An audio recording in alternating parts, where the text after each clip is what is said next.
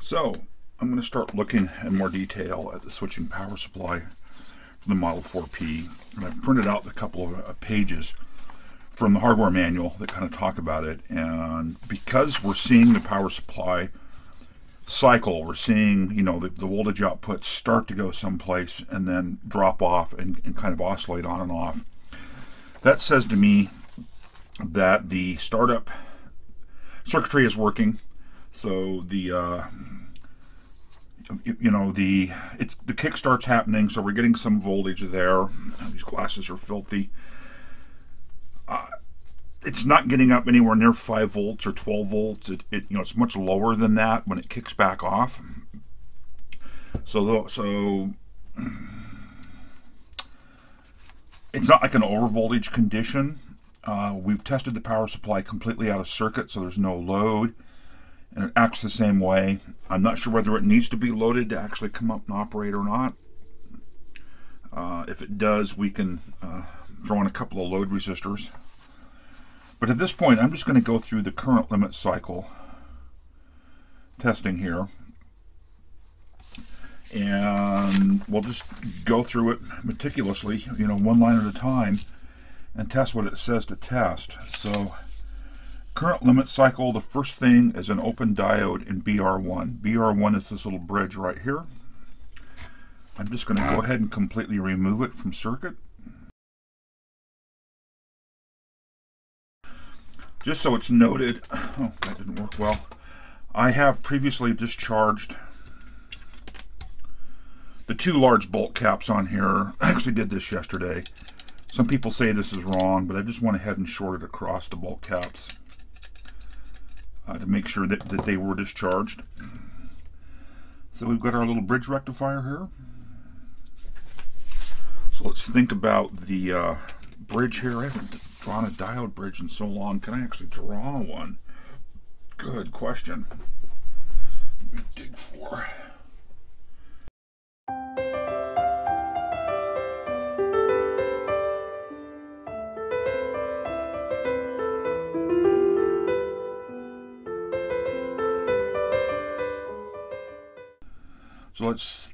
So current path for 1 would be through that diode, through the load, through that diode, and back out. Remember, I think in current flow, not conventional flow.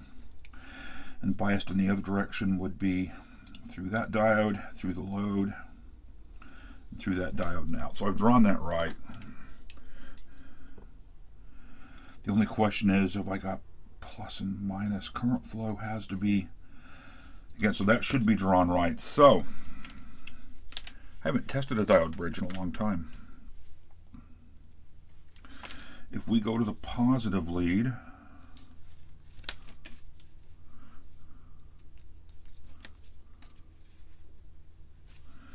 should I see, oh, come on, wow. Nothing wants to work with me here. I can't hold on to it. I see an open and an open.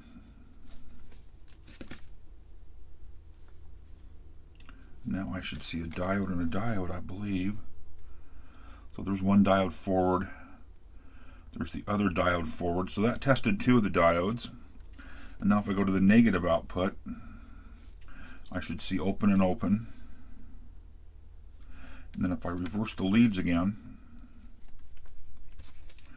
I should see diode forward and diode forward.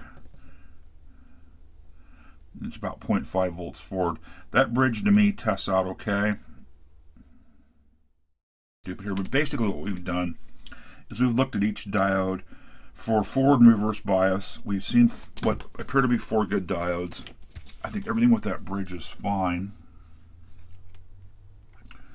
So I think we can solder it back in.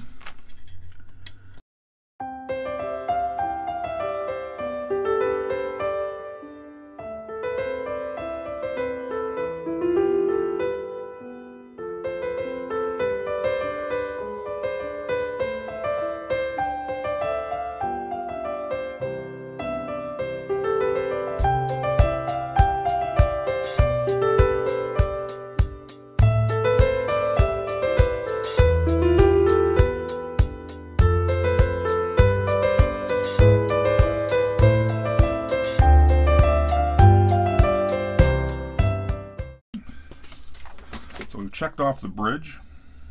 It's A-OK. Next thing is C29, which is this large filter cap right here.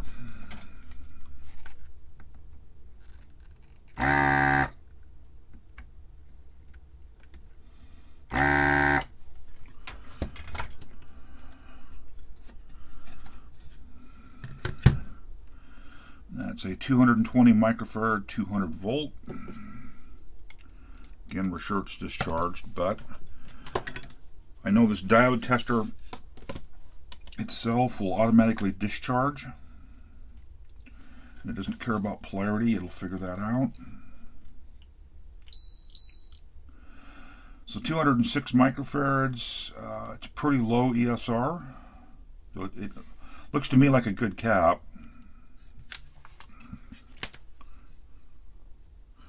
This one's rated identical. And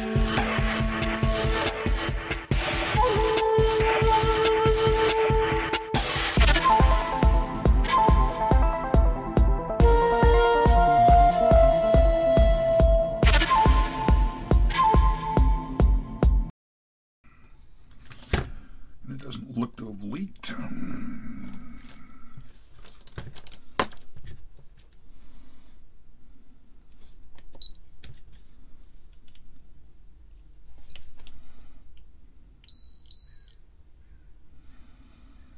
Similar ESR,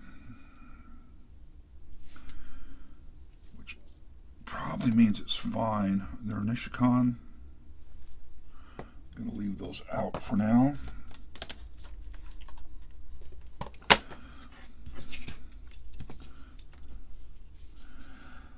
C37 and R40.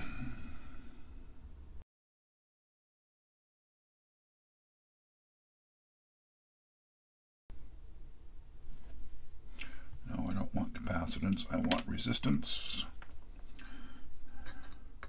Don't know if we can measure this in circuit or not. 82 ohms. So that resistor looks absolutely fine. That big old power resistor, there's C37 here.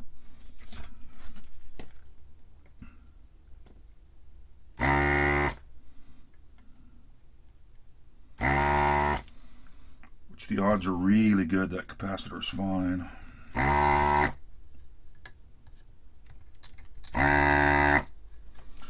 If it had shorted inside, it would have exploded, and it didn't.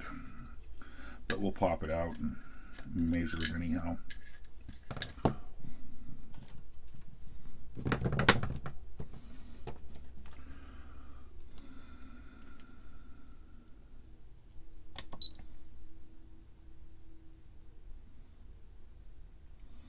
Oh, it's small enough it's not going to see it.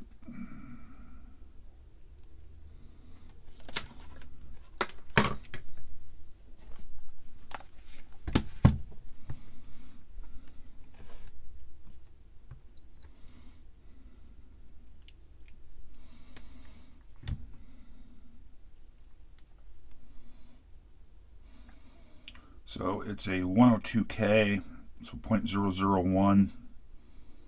Yep, it looks just fine from a capacitance standpoint.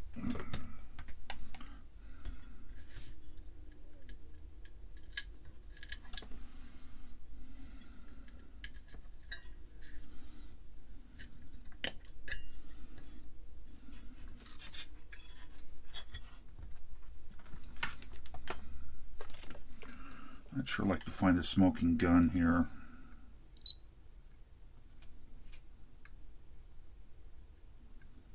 Make this a lot easier. Those two look fine. U2, which is the optocoupler. I would have to look up a pinout for it. We know we don't have shorts, but we do have 4 more diodes to test, and hopefully we can test those in circuit. And there are 3 of them here. We'll find out. There's diode test. There's that continuity. I've got so much glare on the screen it's hard to read. There's diode test. So I should see.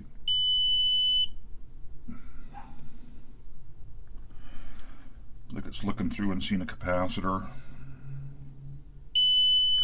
Yeah, it's seen a capacitor.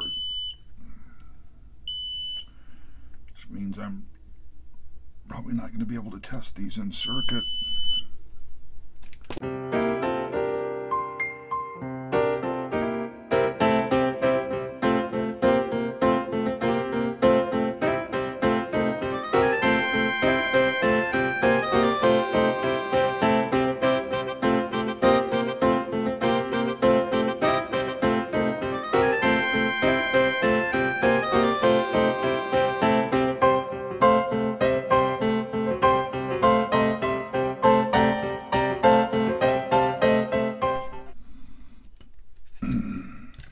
Just completely isolate it.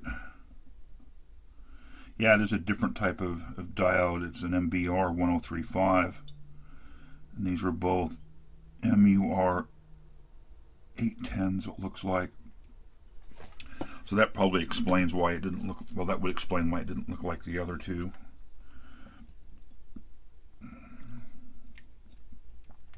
Open.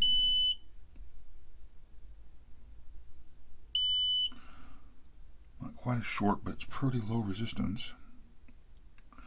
Open. This, again, see that 0.4 forward. Open. 0.4 forward. There was one more diode to be tested. Let's see if we can get one lead released.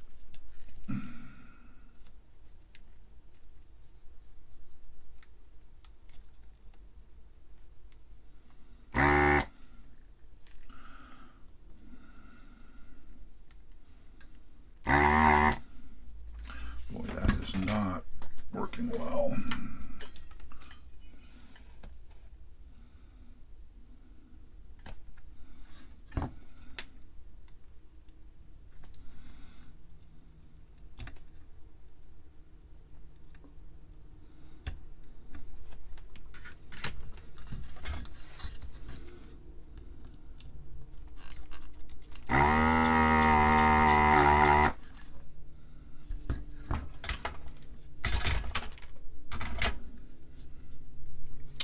Wonderful. That's not what I want to have happen over there.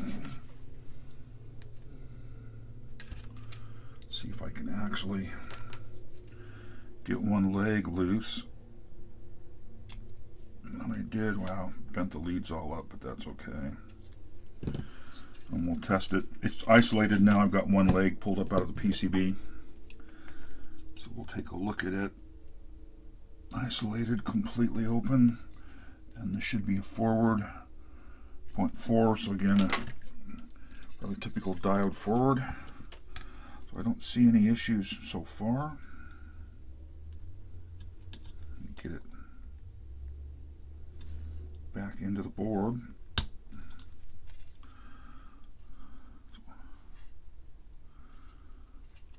And that actually looks like the trace lifted. Which doesn't make me happy. Let me get the X-Acto.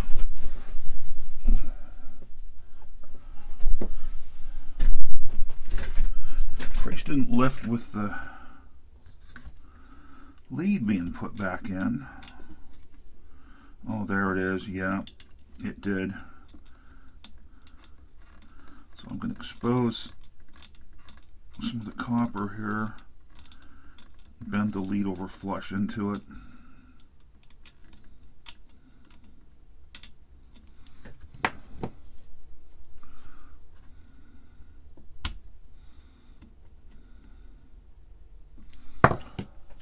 And solder it up that way and it'll be fine.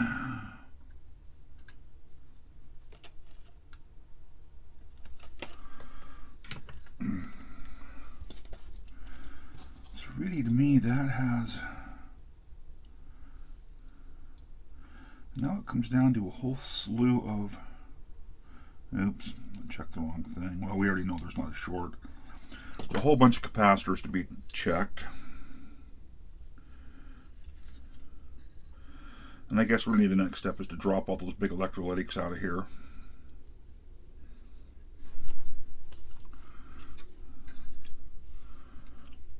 These were 220, 200.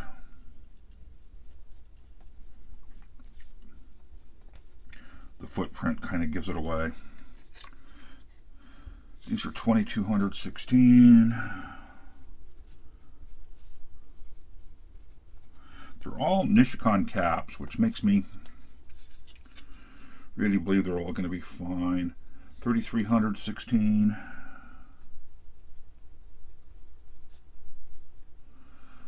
He is a 2200 6.3. And those two guys are 2200 10.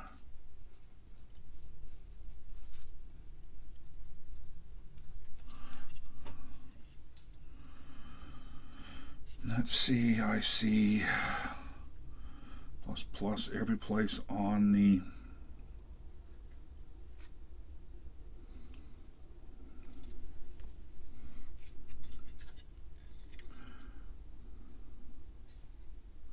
not seeing on the silk screen, but it's marked here for plus. It's marked there for plus. Oh, it's underneath the cap. It looks like where the plus symbol is.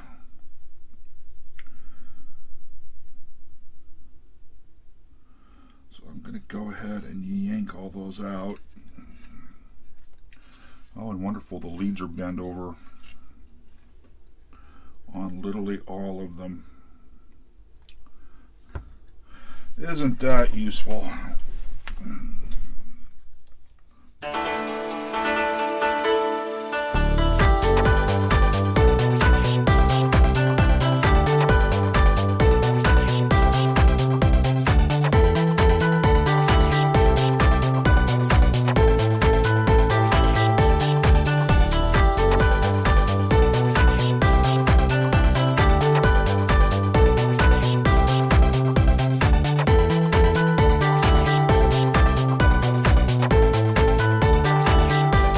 Previous video we started the work to remove these caps, and the tip I had on my soldering station was too small to really fit over the leads well on the capacitors, and so I've replaced that tip with my larger one, got a much larger hole. And let's see if we can get these to cleanly release now.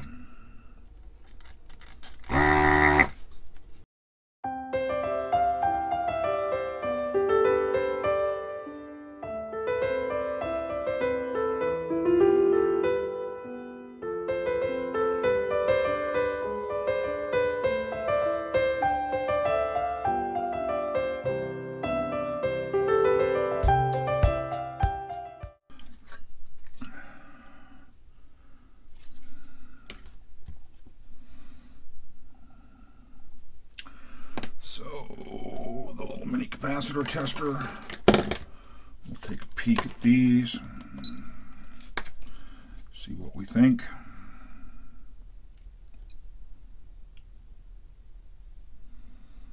You know, that really low ESR may be totally fine, I just don't know.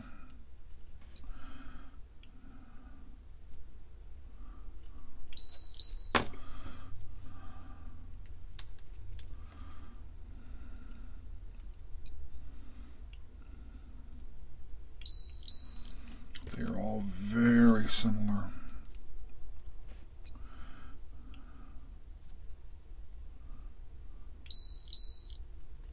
I haven't actually been looking at the capacitance, just the ESR as I move through them. So I guess I should actually be checking the capacitance.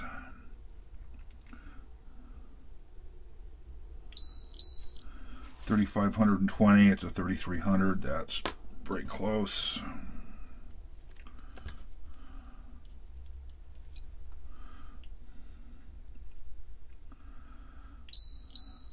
$2,106.18 ohm, that's interesting. If I look at other 2200s,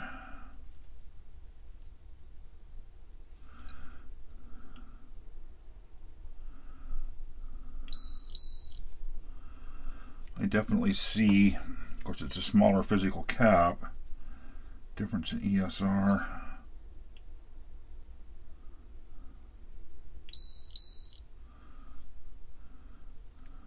And that low in ESR to me looks like a short, but it's not, because it's actually measuring capacitance.